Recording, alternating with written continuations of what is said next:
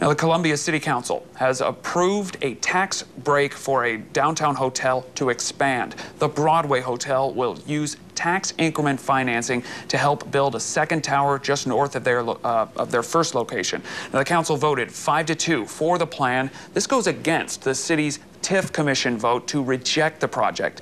The TIF means that the Broadway will keep some of the property and sales tax revenue it generates to help pay for the project for 23 years. Opponents of the plan say someone else may have been able to develop the site without a TIF. Well, David Parmley, owner of the project, says despite the cut, he expects the project to contribute millions in new taxes.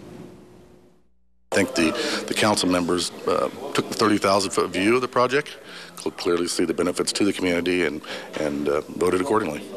Because of the Broadway's success, we do have a growing downtown, and investment is possible and probable on that site. Parmley hopes to complete the project in late 2019.